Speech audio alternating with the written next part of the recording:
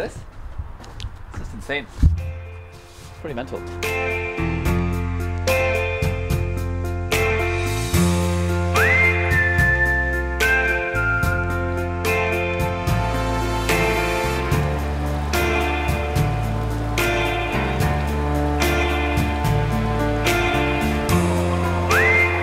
Hey friends, welcome back to the vlog. Let's talk about what it's been like doing this vlog for the last 4 weeks now, basically. It's been pretty fun. It's been a very heavy lift on the team's front, on the team's end. So thank you to Gordon and Ken and Clipped and Sean for making this work. Is it Michael as well? Is Michael our new editor? Mark. Ken and Mark, the absolute legends from Clipped. It's been really quite fun for me because what I've realized is that... Oh shit, it would be... It's not a bee, it's some weird looking insect. To be honest, I've kind of realized that I don't really vibe with the sort of vlog format, which is like, this is a showcase of what you're up to.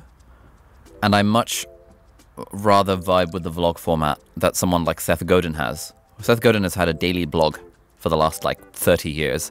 And every day, I think every weekday or is it every day, he just shows up and he writes a few words. And sometimes it's a few lines. Sometimes it's a few paragraphs, but either way, he just shares some kind of idea. And I really like the idea of sharing some kind of idea on the vlog every day, because in my day-to-day life, I read so much stuff and I come across so many interesting ideas, but I don't really have an outlet for those interesting ideas, because it's like, in order for it to be a main channel video, then it needs a proper title and a proper thumbnail, and it needs like proper value and all that kind of stuff that I've talked about in this vlog before. But I'd love to be able to just pick up a book and be like, oh my god, guys, turn on the camera.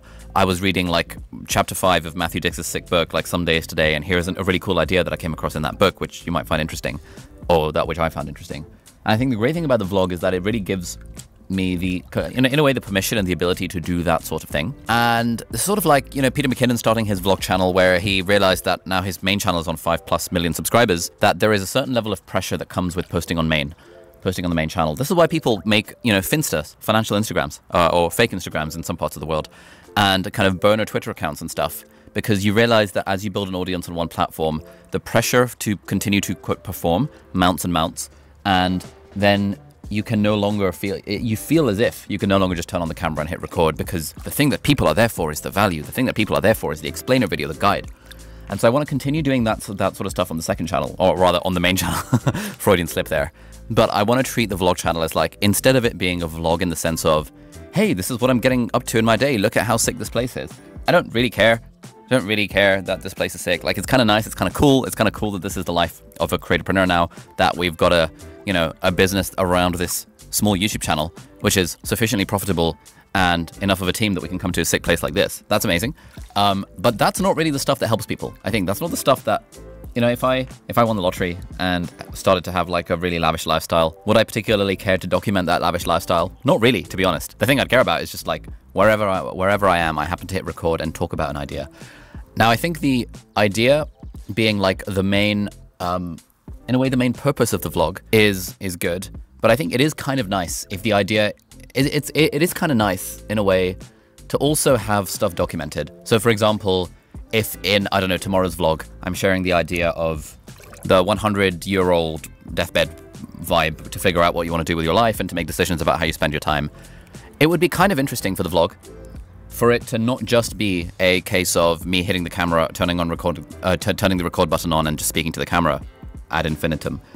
It would be kind of nice if sort of throughout the day, as we're doing stuff, we're sort of talking about this idea. In a way, you know, going back to how Casey and Peter McKinnon and Maddie Hapoya and stuff do their vlogs, it's not really a, here's what's happening in a day in my life. Usually it's a, here's an idea that I want to talk to you about. And I'm going to talk about this idea throughout my day. So you get an idea of what's going on in my day, which is kind of nice. It's kind of nice sharing your life with your audience and the people that support you on the internet. But it's also kind of nice talking about the idea. And I think one thing we've done with this vlog so far in the last sort of 30 days of doing it is, it's sort of been a bit of an experiment to see like, what does it look like to actually do a vlog like this? And it would have been very easy for us to be in planning mode for so long. But one of the great things that I really appreciate and admire about Gordon is that he really has, Gordon, our videographer, is that he really has this bias to action. It's like, all right, we have this idea. It would be cool to do a daily vlog. Let's just do it and we'll see how it goes and we'll learn from that over time. And I think this kind of attitude is why Gordon, for example, is, you know, prior to working for Ali Abdaal Limited was, I had this illustrious career as a freelance kind of personal trainer and then freelance videographer. He had his own business, was making 6 figures plus each year. I hope you don't mind me saying that, through his freelancing business. Because it's like that sort of person who has that entrepreneurial drive has a bias towards action. Whereas people who don't have the drive that Gordon has, I found, tend to be stuck in the planning mode for ages. It's like, oh, I know I want to start this podcast, but I can't get started until I know it's perfect, until I figured out all my niche and all that kind of stuff. And sometimes, even when you have an established channel like we do here, it is worth just running the experiment and seeing what happens. It's like, cool, we'll commit to this for the next 30 days or for the next 2 weeks or for the next however long, and we will learn from the experiment. Now, through the experiment, through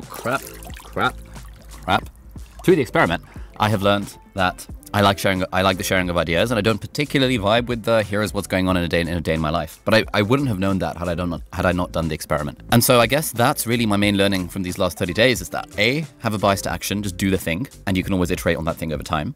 B, kind of nice to document your life. But C, it's also kind of nice to share ideas. And so I guess for the next kind of season of the vlog, it's not really season, but for the next 30 days of the vlog, the thing that we're going to experiment with is what does it look like for the vlog to be kind of about, in inverted commas, a particular idea. And the documentation of life happens sort of in the background as a way of adding color to the idea in an interesting way in the vlog format, rather than it just being a case of me hitting record and speaking to the camera with the light setup and everything like that. So some of the vlogs where the team is around and can capture the day, that would be great. But other times in the vlog, like if, for example, I happen to be at a conference or something where no one else is with me, and if I feel like documenting my day, I'll do that. If I don't feel like it, I probably won't do that. I might just go to the hotel room, hit record on the camera, and just speak about an idea that I've read about.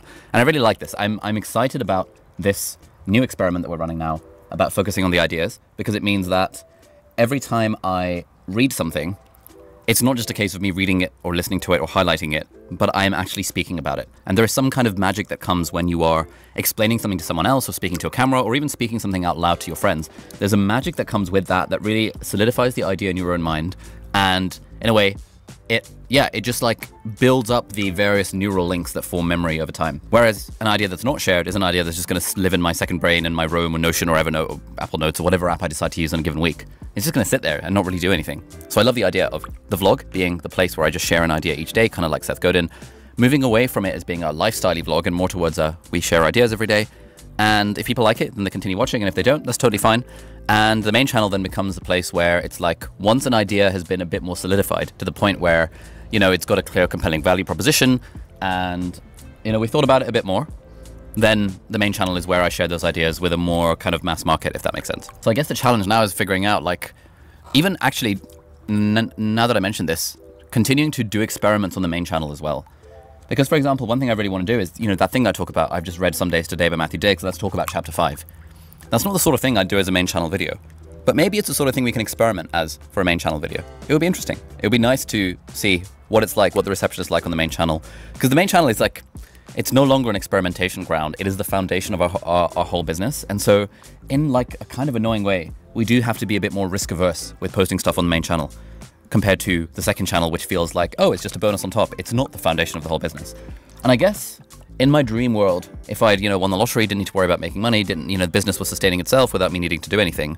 In that case, I would probably treat the main channel in a bit more of an experimentation-y vibe. But right now, while this entire business is dependent on me and me basically showing up to a camera and the main channel continuing to do well, while that's the case, I suspect experimentation is, we're a bit more risk averse with experimentation on main. But even then, we probably should. Currently, we're like 10% experimental on the main channel. Maybe we dial that up to 30% rather than 100%. This second channel is more like 90% experimental, whereas main channel is more like 10%. So maybe there's like a middle ground to be found on the main channel. Would love to hear your thoughts about this if you've watched this far in this video, which is this absurd video that I'm filming in this freaking jacuzzi in the Welsh countryside. This is just insane. But also, would love to hear your thoughts on this. The sharing of ideas, the doing of experiments, the running of experiments. And I guess if there's a message from this, if you are interested in, I don't know, I find myself often saying this. I think I've said this like 2 or 3 times in the last few weeks. Not that anyone would have remembered, but like what I really hope that this channel can do is be a source of inspiration for people to be like, you know what, I can just turn on the camera and record and like just say stuff. I can just start that blog. I can just start posting on Twitter. I can just start a podcast, even if I don't really know what's going on, because I'm going to run it as an experiment. I'm going to try it out.